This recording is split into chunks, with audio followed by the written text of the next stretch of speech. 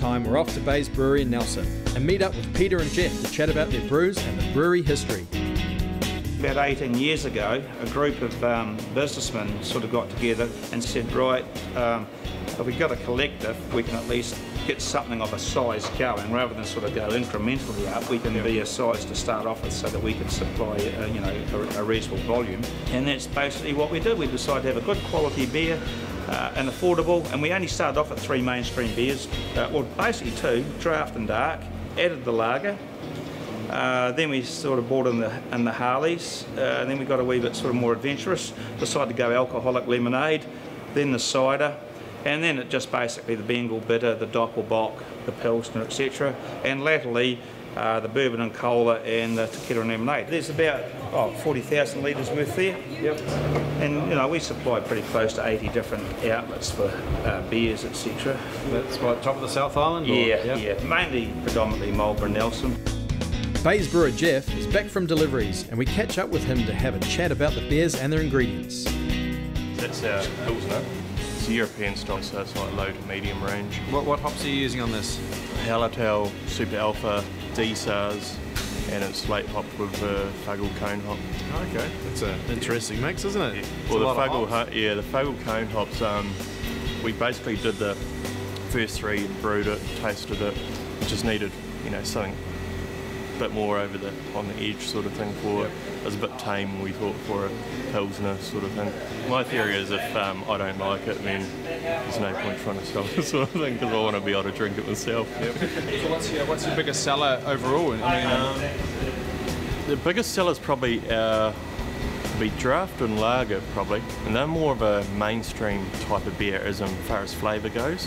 But I have to admit, New Zealanders are getting more educated as far as more hoppier beers sort of thing, and more craft beers going that way. So the Bengal bitter, which is 5.2% alcohol, it's got 4 different types of hops. It's got the Super Alpha, the Hallertau again, and it's got the B-SARS, and then we do a late hop again of exactly the same, the Fuggle, New Zealand Fuggle hop as a cone hop. Slightly more cone hops obviously, and that just puts it on the edge. Yep. Instead of using your pale malt, we use probably a 75% Munich malt, so hence your colour. Well, I'll better just finish up my beer and we should hit the road and on to the next brewery, isn't it? Yeah, always on to the next brewery. Yeah, thanks a lot for your time. Nice to meet you, Jeff. It's good to see awesome. you. Yeah. You too, Liz. Yep, enjoyed it. Yep. So we'll catch you next time. Yep, no doubt. Okay. Hope you enjoyed the beers. Thanks very much. Right, thanks. See ya. This time it's Founders Brewery, which can be found in Founders Historic Heritage Park. The park is set up to give a glimpse of yesteryear, and it just so happens that the brewery itself has a fascinating history. The Duncan family have been brewers in New Zealand for 6 generations. Not bad for a young country. How are you, John? Hello, how are you? Good to see you. This is Kelly Ryan. G'day, John. Nice to meet you. So, John, do you want to tell us a little bit about Founders Brewery? What you guys are doing here, what sort of beers you're doing? Yeah, we're a certified organic brewery, and we've been here for 10 years, and we do a range of obviously organic beers. And the family's been brewing in Nelson for 160 years. So again, what about the beers themselves? Do you want to give us a bit of a lowdown on what type of beers you're doing? We've got 5 main beers, 3 lagers and 2 ales, and we do a series of seasonal beers and special beers. And do you think, the public response to the organic beer thing is pretty positive? You get a lot of interest. And, Yeah, we sell it primarily as a premium beer with the bonus of being organic, and also certified kosher. Fantastic. So what was the sort of road to becoming organic? Was it a difficult one? Were many people doing that when you decided to go down this path? No, we were the first to be certified organic. But 160 years ago, when my great-great-grandfather was brewing, by nature the beers were organic, so it's just repeating history. Yeah, going back to how it was. Yeah. So, can you sort of give us a bit of background of the location here of the brewery and why it's located in this part of town? Yep. Well, Founders Park's a replica village of early Nelson. The original family brewery was pulled down, and we re-established the family brewery in in this historic site here. My grandfather's house is just as you come in the windmill. You probably see there's a beer display in there, and so there's a lot of family history here as well. Fantastic. So it just seemed a natural fit. Yeah. So you've also got a bit of history in the brewing industry before you started Founders, right? You were brewing somewhere previously? At Max. Yep. How long were you there for? 12 years. Yeah. Okay, so you sort of must have been there quite early on in the...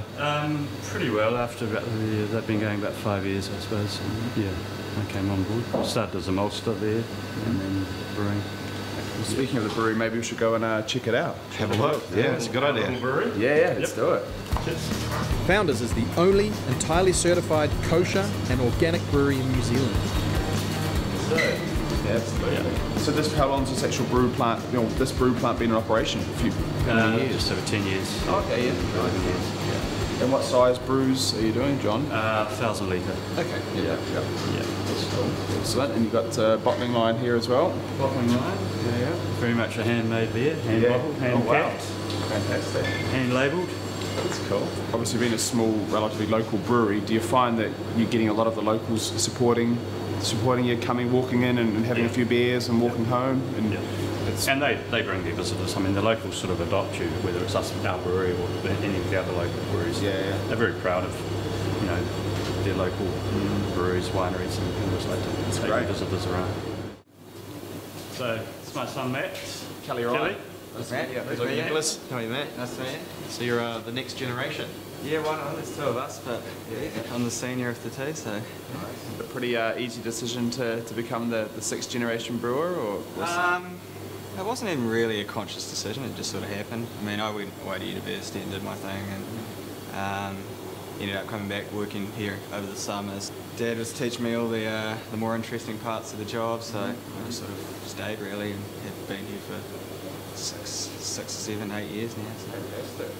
I saw on the shelf back there your first recipe you've sort of done yourself, and is it the Fair Maiden? Yeah, since then, I mean, I do a lot of the seasonal beers and things like that in collaboration with Dad and Callum. Well, speaking of beer, maybe we should go and have a little a taste of what you guys do. John's great-great-grandfather, J.R. Dodson, started a brewery in Nelson back in 1854, with various members of the family working as maltsters, hop growers and master brewers. It's great to see this tradition being carried on by his family. Being an organic brewery, it must be a challenge at times with limited spectrum of ingredients to use. We're looking forward to seeing how the beers taste. We're quietly confident we won't be disappointed.